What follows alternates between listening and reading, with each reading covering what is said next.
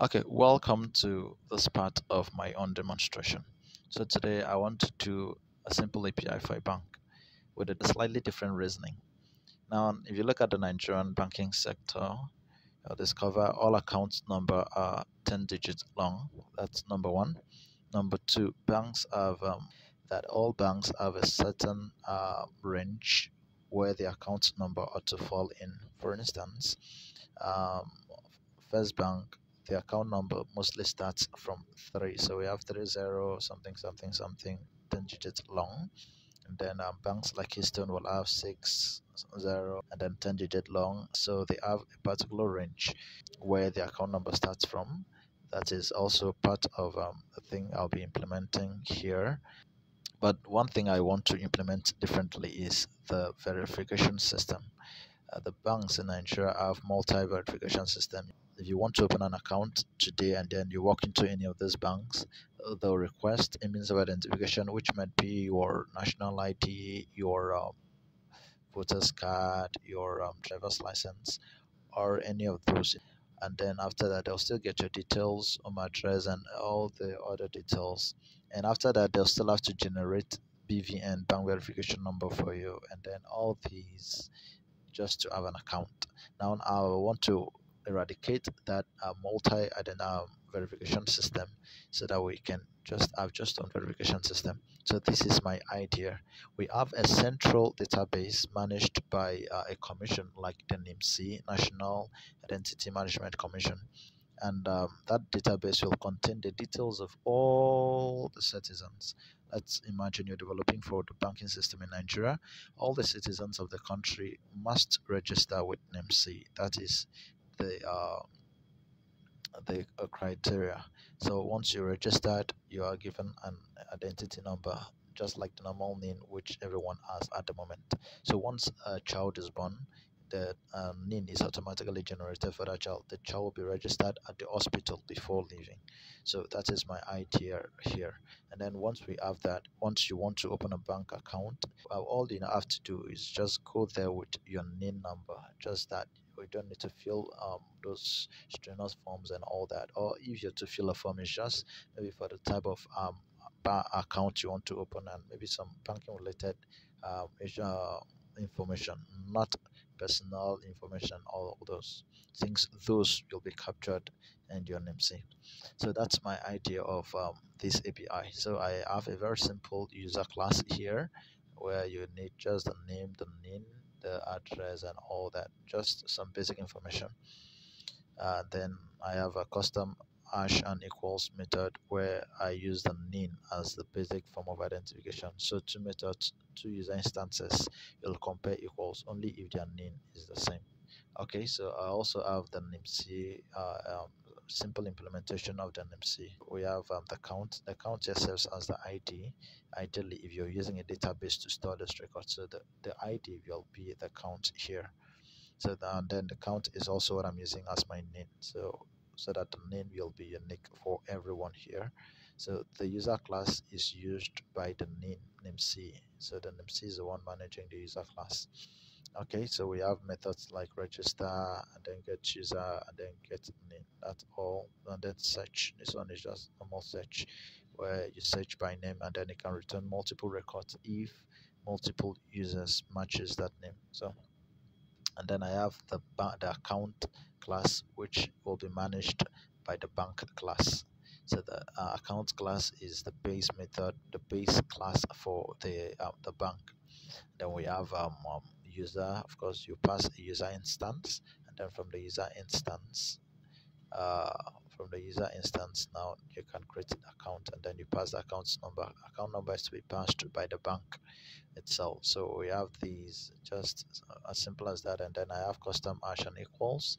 I'm using the account number as the unique ID to verify these. So two account instances will compare equal only if the account number is the same.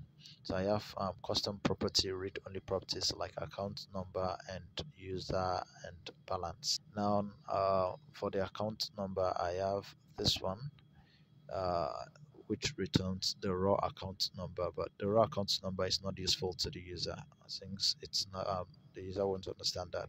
What you'll give to the user is what is generated by this method, the get account number.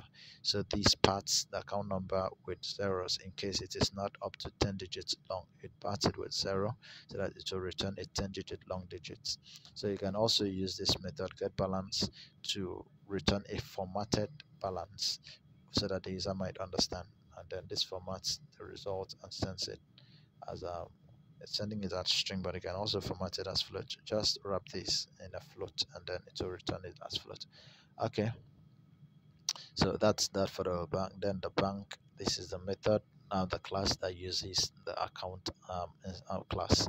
So we have at the when you're initializing, we have the start index, which is the range of value where this bank can generate the account number. So you can, if you pass in a value of one, that means they can generate values from one up to a certain that's thing.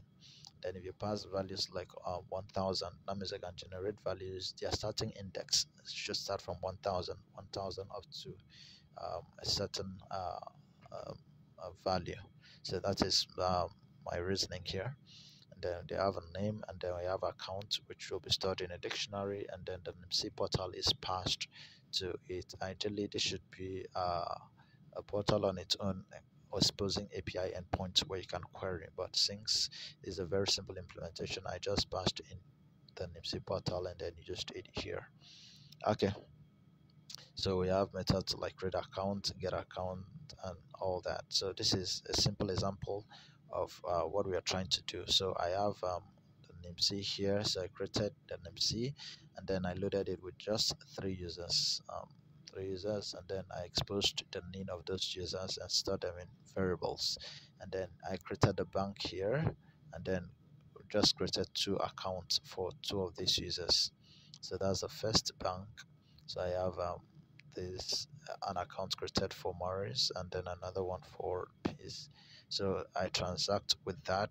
So I get the account. So the users come in, they supply the account number, and then I get the account, and then I can now transact with those accounts. I can deposit. I deposit 5,000 into Maurice's account, and then Maurice withdraws 1,000, and then after that Maurice transfers 3,000 to Peace. Okay, and then I'm trying to make interbank transfer. So I open another account, I mean another bank entirely. This is O2 Bank. The other one is Sama Bank. All right. Now they're sharing. Notice they're sharing the same NIMC, across all the banks. Okay, so these accounts here, an account is created for the third user in the NMC portal called Tony. So Tony has an account with O2 Bank, while these other people have an account with Sama Bank. And then what I'm trying to do here is interbank transfer. So after creating the account, I'm transferring money from Peace accounts which exist with Sama Bank to Tony's account which exists with O2 Bank, and then after that I'm printing the details. So let's do the calculation. Norris has 5,000, transfers 1, okay, withdraws 1,000, so 4,000 left, transfers 3,000 to Peace, so Morris has 1,000 left. Now Peace has 3,000 and is transferring 1,000 to O2, so O2 has 1,000. Peace should have 2,000 are left. So let's just run this and see if that is the case. Okay, so let's see what the results will look like. So this is the result, Maurice, this is the name, and then this account number.